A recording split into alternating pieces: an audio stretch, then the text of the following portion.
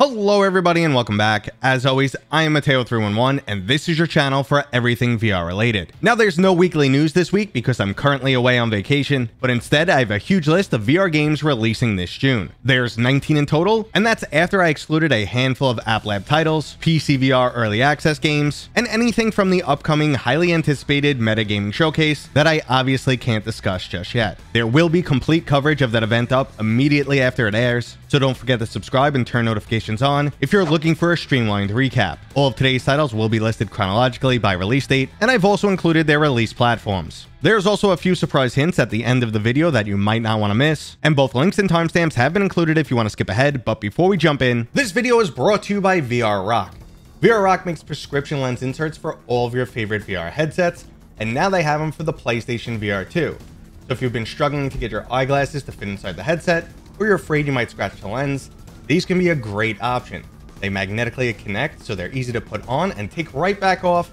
And if you're interested, I have a 10% discount code down in the description and a link to their webpage. Okay, so first up on today's list is Battle Talent. Now, if you're looking for a new physics-based fighting title to replace Blood and Sorcery, this game's definitely for you. It features procedurally generated dungeons, over 80 different enemy types, 100 weapons, 60 perks to unlock, a variety of different landscapes to explore, and even some epic boss battles. Now, I've jumped into a few early builds of this title, and it's been looking impressive from the very beginning, so now I'm extremely excited for the full release. But if puzzle titles are more your speed, we have We Are One. You'll get to team up with your greatest ally, yourself. This puzzle shooter features some mind-bending challenges that force you to clone yourself and create multiple time loops. It's a truly interesting mechanic that plays out in this beautifully vibrant, hand-drawn world. So if you find typical puzzles a bit boring, now you get to spice it up with time-bending and shooter mechanics. But it looks like there's something for everyone on today's list, as our next title focuses on stealth. Budget Cuts Ultimate Edition features both Budget Cuts 1 and 2, and now you get to sneak your way through this robot-infested world on both the Quest 2 and PlayStation VR 2. Budget Cuts is an absolutely fantastic classic VR title, featuring excellent stealth-based combat mechanics, an intriguing storyline, and some truly fun exploration. If you're new to VR and never had the pleasure of checking out Budget Cuts, I highly recommend you do it now. But if you're looking for a sports simulator, we have Tennis Esports. It's everything a tennis fan's looking for, simulating the look and feel of the real thing. You could start up some online matches, practice with some arcade target games, and finally try and take the high score on the global leaderboard. VR can do an excellent job of recreating reality, but if you're looking for an exotic location, we have No More Rainbows. No More Rainbows is a brand new take on the classic platformer. You'll take on the role of a beast, rampaging through a rainbow-colored world, utilizing VR-specific locomotion mechanics. There's also a 3v3 multiplayer mode if you're looking for some competition, and while this game isn't exactly my style, I can't deny the fact that it sounds pretty fun. And speaking of not my style, the last title releasing on June 1st is Killer Frequency. It's a horror comedy where you take on the role of a late-night DJ, and your on-air calls become a matter of life and death. You'll have to solve puzzles to stop callers from being hunted down by a mysterious killer. As intriguing as this sounds, I don't think it's right for me. But I definitely want to check out our next title, Quantaar. Quantaar is a free-to-play, third-person competitive brawler that takes inspiration from fighting games like Smash Bros. And Street Fighter, but also MOBAs like League of Legends. There's a large array of different class-based heroes to choose from, multiple different gameplay modes, and even a social hub where you can hang out with your own customized avatar. Now, I played a really early build of this game almost 2 years ago, and it did show some promise, but needed a lot of work.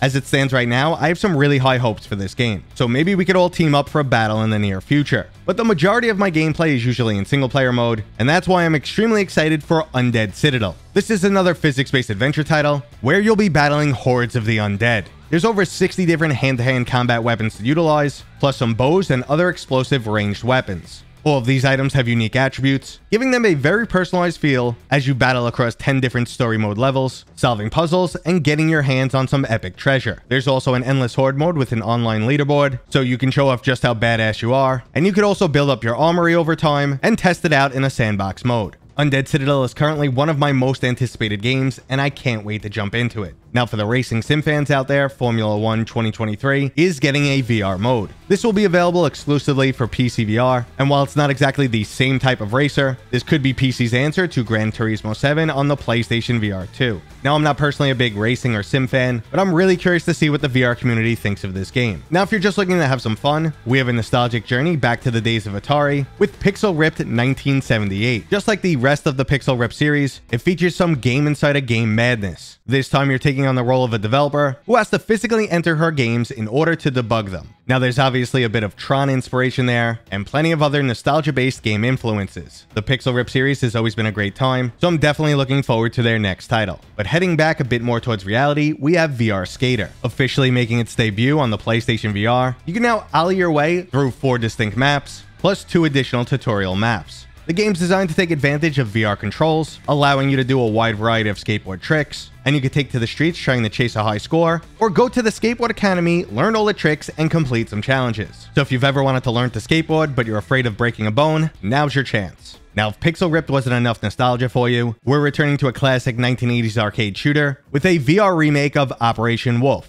Operation Wolf Return's first mission has been inspired by that classic arcade style, and it's nothing but non-stop action. Now, this title is set to release in both flat and VR modes, but they're yet to even give us a trailer, so I'm starting to feel a bit skeptical. I also don't have the biggest expectations because it looks and sounds like a mindless shooter, but we'll find out what happens later on in June. Now, if you rather engage in some online death frisbee, we have Stack. Taking place in a post-apocalyptic world, you'll be throwing a blade-filled disc at your opponents in both 1v1 and 2v2 online matches. Stack is aiming to be a fast-paced online sports title, and I'm definitely intrigued to see more from this game, but I'm not fully sold just yet. But a game I am sold on is VR's version of Dark Souls, Grimlord. This is a dark fantasy-themed action RPG that features both physics-based combat and an extreme challenge. There's a beautiful and highly immersive world to explore, which features the Souls-style map looping, plus there's a wide variety of enemies, plus a large amount of customization and combat styles. So finally, there's something for all the VR RPG fans to play. But if you want your RPGs to be a bit more erotic,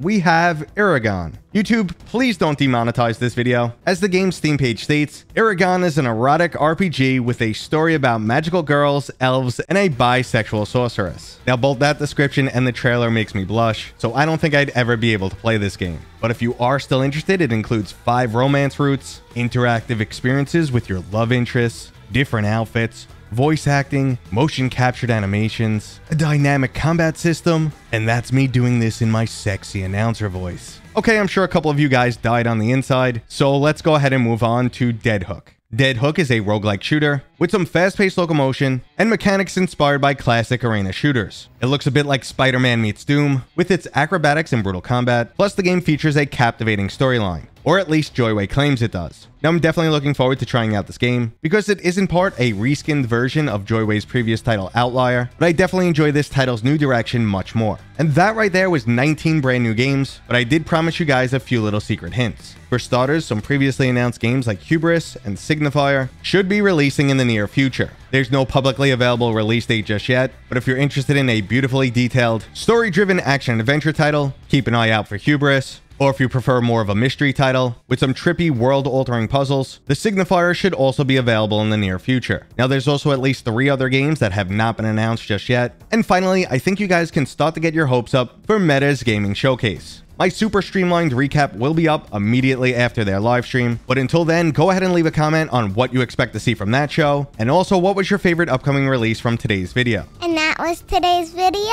brought to you by my dad, Mateo311. If you enjoyed it, please go ahead and give it a thumbs up. And if you're new here, Consider subscribing. consider subscribing. Consider subscribing. Consider subscribing. Consider subscribing. Consider subscribing. We'll see you guys on next time. We'll see you guys on next time.